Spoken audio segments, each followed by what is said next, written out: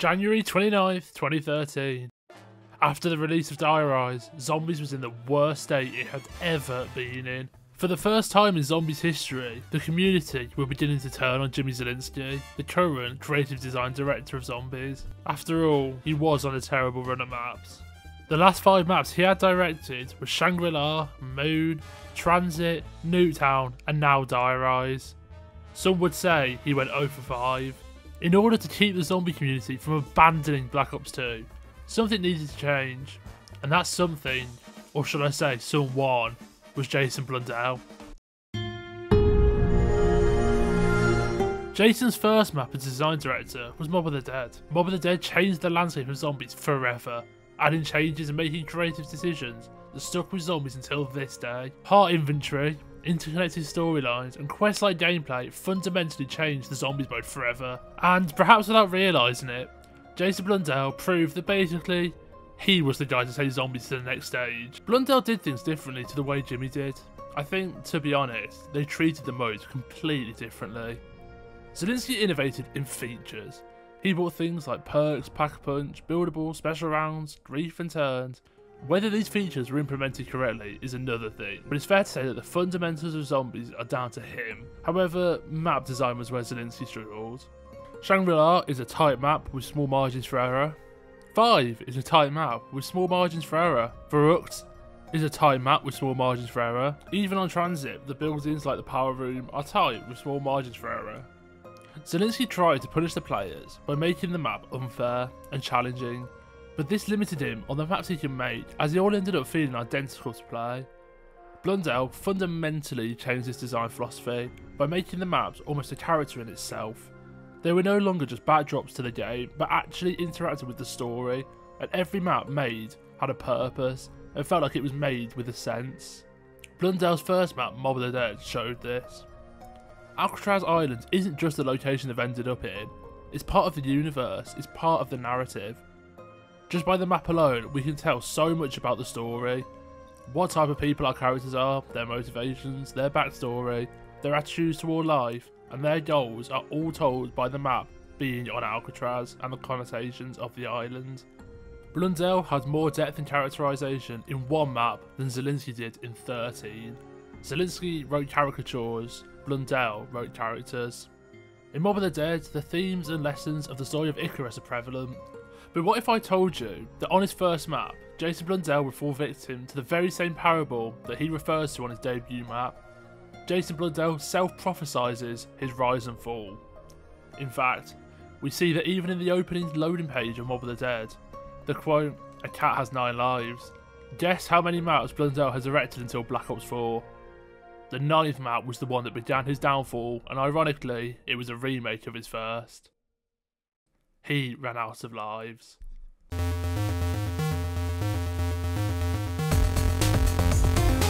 From Origins to Revelations, Blundell did not miss. Every single Zombies map that came out from his creative team was amazing. Sure, a few maps weren't as good as the others, like Zetsper and Revelations, but overall, it was fair to say, just like Icarus, Blundell was soaring. With his guidance, Zombies had gone from the worst state it had ever been in Black Ops 2 to the best it had ever been in Black Ops 3. The Zombies community was thriving, the mode was truly at its peak, and Blundell was to thank. Now, in Black Ops 3, every map had a ton of things to do. Loads of Easter eggs and ciphers to find, interesting jobblegums to use, and a variety of locations to explore. He also changed the story direction completely, changing the theme from a semi-realistic, historical-based conspiracy about the government and the Illuminati to a more fantastical story with mythical beings and supernatural weapons and stories. However, the signs were there. Throughout Black Ops 2 and 3, Blundell only ever introduced 2 perks, Widow's Wine and Electric Cherry, and instead opted to put features from some perks, like PhD, into Gobblegums. It was clear that Blundell was not a fan of the perk system, as we would later see in Black Ops 4. We would also once again in Black Ops 3 didn't really get a satisfying ending in Revelations. Like Origins did prior, we were left on another cliffhanger, and the community was still left with unanswered questions. This is coupled with Blundell's inability to give a straight answer. And after a bit, it just got tedious. We wanted to know things that he just wouldn't tell us. He started adding ciphers and Easter eggs that were too hard, and he even said that some would never be solved. What's the point in adding them? This leads to an issue where ciphers in the early Blundell maps like Mob of the Dead would be solved years after release of the map, but would only hint towards something that we already knew because of how long it took to figure out. Overall, Black Ops 3 was a huge success, but the direction that Zombies was going in was starting to become more obvious as time went on. When Black Ops 4 was announced, we thought that Zombies couldn't get better than what we had in the previous game. And we were right. Black Ops 4 Zombies was nothing short of a disaster, from even before the game came out. Pictures of the new UI were leaked online, and it was bad. I distinctly remember seeing a screenshot from Blood of the Dead and hoping it was fake, but release day made all of our nightmares come true. The perk system was completely changed and was intended to make players change their loadouts every game and remove crutch perks like Jug, Double Tap and Quick Revive. However, what ended up happening was they just made a different set of crutch perks like Dying Wish. Specialist weapons had a tier system and were given to you straight away, removing a quest that was present in most of Black Ops 3 maps. Talismans were added, yeah. And the awful elixir system nerfed any fun upgrades you could get for the trade-off of being able to use them whenever you wanted. Despite Black Ops 4 releasing with 4 different maps, Zombies was a disaster, and though the community wanted to give the game a chance, the writing was on the wall. Blundell's ambition, just like his predecessor, was to be the beginning of the end for his Zombies career. And on February 28, 2020, Blundell left Treyarch, leaving Black Ops 4 and Zombies behind forever. He flew too close to the sun, and the wings had finally burned.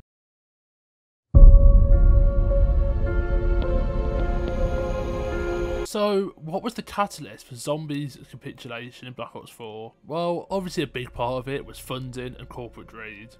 It's clear that the longer Black Ops 4 went on, the less interested Activision got for the mode and put more and more resources into, I imagine, Warzone.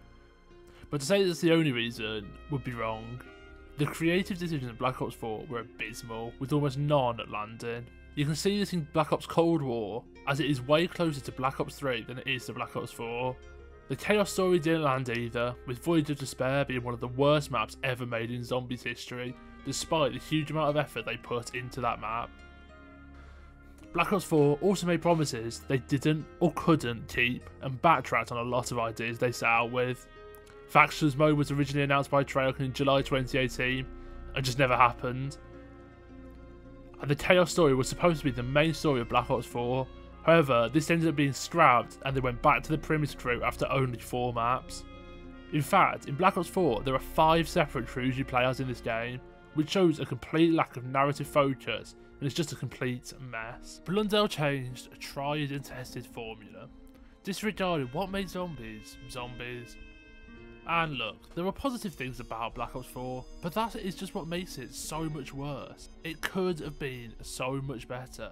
The radios and the story were some of the best we had ever seen. The characters' dialogue was at its wittiest. The problem was, it just wasn't Zombies. It wasn't the same Zombies that we had come to love. It had become something it could never really be. To go from such a high in Black Ops 3 to such a low was so disheartening to zombie fans, and we just lost all faith in Treyarch and Call of Duty in their ability to give us a good Zombies game. Faith that really, to this day, has not been restored. But look, Jason Blundell's intention was never to ruin Zombies, and I'm sure there are plenty of behind the scenes things that we will simply never know about. He gave us the best years of Zombies, and the Black Ops 3 era of cards will go down as when Zombies truly peaked. However, all good things must come to an end, and I think what was most disappointing about all of this was the way it happened. Blundell just slowly disappeared throughout the scenes, and he never got to tell the ending of a story that he had been setting up for 6 years. Just like Icarus, he flew too close to the sun and paid the price.